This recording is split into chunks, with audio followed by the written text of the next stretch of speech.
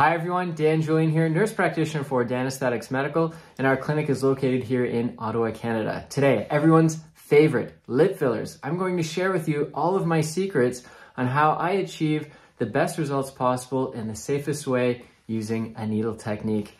Let's get into it.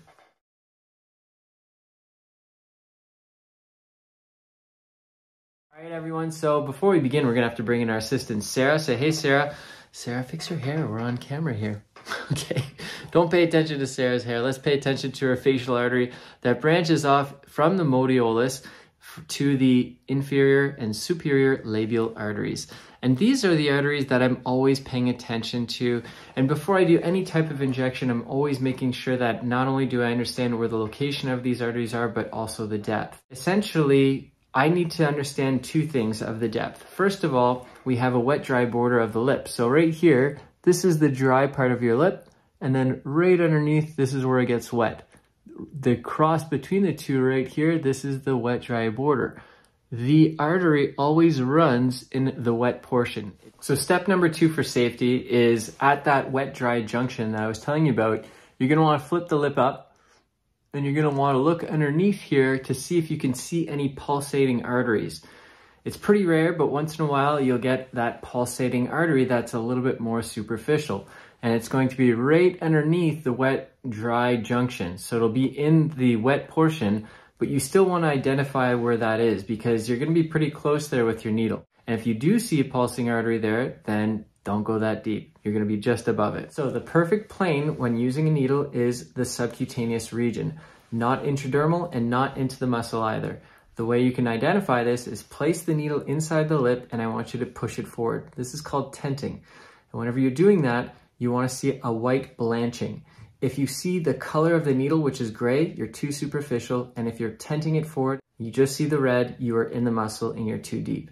Take it out, reposition it, see the blanch, you're in perfect position. All right, now for the nitty gritty, this is the good stuff. I'm going to bring in Sarah and I'm going to tell you guys this pattern I'm using. This is essentially a tenting technique that was invented by Dr. Tom Van Eyck, perfected by Julie Horn, and everyone is basically kind of doing their own version. This is my version of this technique. I often do a lot of cannula work because when it comes down to the lips, the cannulas give me a really nice hydrated, natural look. But you can achieve this look as well with a needle. And the benefit of the needle is you kind of get a little bit more version of the lip. And I'm going to show you how to do that without having the ledge. So the first thing you want to identify is the white roll, which is the vermilion border. And that is right here. So whenever I flatten out the lip, you'll see where it gets a little white. And that is the vermilion border. You don't want to place your needle in there and you don't want to inject any filler in there because it will accentuate the border and it's going to basically give everyone the tell that you've had lip filler. And at the same time, it tends to migrate once it's in there and eventually it just doesn't look so nice. So for me, always stay inside the red and all your poking is going to be just underneath that border. All right, now let's get into it. So here we are. This is Sarah. This is my pattern technique. I'm going to bring her very close here so you can see it. And you'll see the first place I'm going to start off with is at the Cupid's bow, the peak of the Cupid's bow. And I'm inside the vermilion border and I'm going straight down and I'm placing a drop at the base. And then I'm placing a strip all the way up and I do not place an additional drop at the top because if I do that, then I'm going to push on the border and it's going to accentuate it. So I'm a big advocate for placing the drop at the bottom because by doing so, you're going to have a smooth transition from here to here. Often enough, we have a little bit of that beak at the tip of the lip. And I really like whenever everything from here to the lip or that beak, the center part, is completely smooth and flat. And those little drops are really what's going to help you.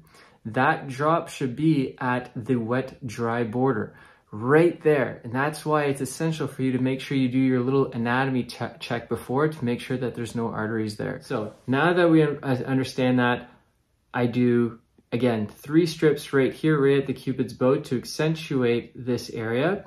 And then after that, all the way across, I'm just doing these little strips. And with every strip, my insertion point is maybe 1 millimeter underneath the vermilion border. I go all the way down, I place a drop at the base, and then a little mini strip all the way up. These strips are very close together, and I go all the way to basically the end of the lip. The bottom lip is a little different in the sense that what I'm doing is I'm using the exact same starting point. This is going to be right where the top of the Cupid's bow, go straight down, make my strip starting here, come all the way out, and I place a little bit extra at the end. Another strip here, all connecting at the same place. And then afterwards, I then taper it out because I want that pillow to taper all the way down. I don't want this big bump and then flat. This should be smooth. In order to do that, I'm going to place strips over here laterally going outwards, and just to make sure that it's seamless. At the very end, what I'm going to do is go to the middle, and I really want to place just a little extra strip here and here to make sure that it's all connected.